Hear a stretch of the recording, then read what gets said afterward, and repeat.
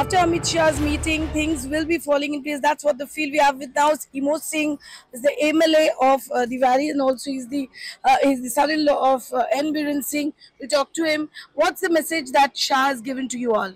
See, first of all, we are very happy that the Honorable Union Home Minister is here, and we are hoping that he'll use his good office and wisdom to create a peaceful and conducive atmosphere for everybody to live over here.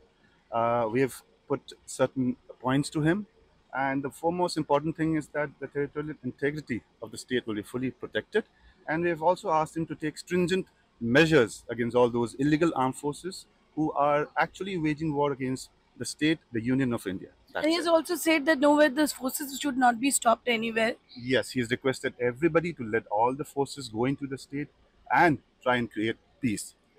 It's a kind of a feeling for all of us that we use all whatever we can to bring peace over here in the state. Thank you. So will you all We pass have a over meeting this? over Yeah. here. So Will you pass unfortunately, over that message to the people that yes, not to this stop is the a request security to forces? everybody. Let security forces go everywhere. Let them create a conducive environment.